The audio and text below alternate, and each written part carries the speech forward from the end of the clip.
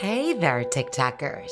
Do you remember the case of Devon Erickson or Isabela Guzman? Both became famous on the social network TikTok after committing a murder. Today, we return with a similar case, that of Claire Miller.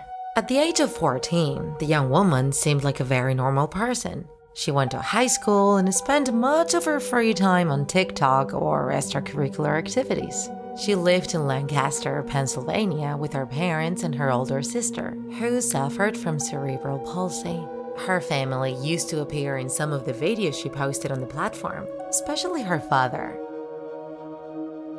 She shared a lot of content, from cosplays of her favorite anime to dances or just imitations and parodies. However, some followers and friends had noticed that lately she was depressed and she was uploading dark and strange content. At home, they focused a lot on caring for their older sister, Helen, who was totally dependent. They were trying to divide up this task, so Claire knew exactly how to take care of her sister.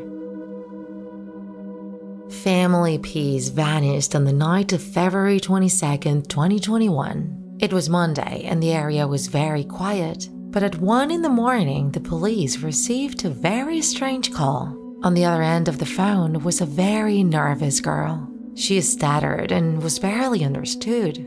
But after several questions from the operator, they managed to understand what she was saying. "I stabbed my sister." A patrol rushed to the family home, 1500 Clayton Road. Once there, they didn't understand anything. Outside, they came across a blood-stained young woman wiping her hands in the snow. She was in shock and could barely articulate a word, but she still managed to guide the agents through the family home to Helen's room. What they found there was a macabre scene, the crime scene. Her parents were in the next room, but until the moment they heard the police sirens, they didn't know anything. They hadn't heard how their youngest daughter murdered their eldest or the emergency call. Officers searched the crime scene and found Helen with a pillow across her face and a stab at her neck. There was a lot of blood everywhere, and it seemed that the young woman was dead.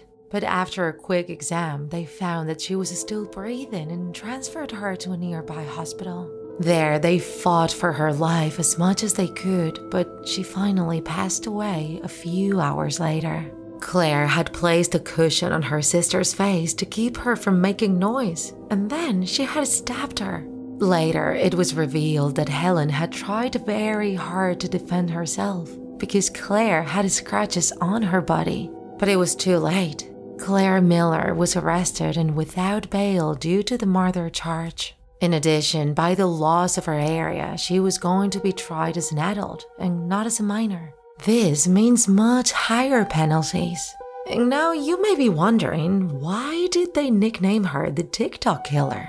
Word spread that this young woman was active on the social network and her profile was filled with curious people. In a few days, she reached 40,000 subscribers.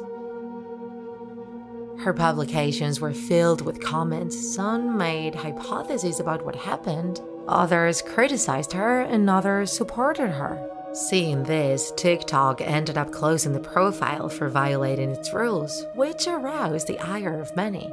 Many things have been said about the reasons that led the young woman to murder her sister.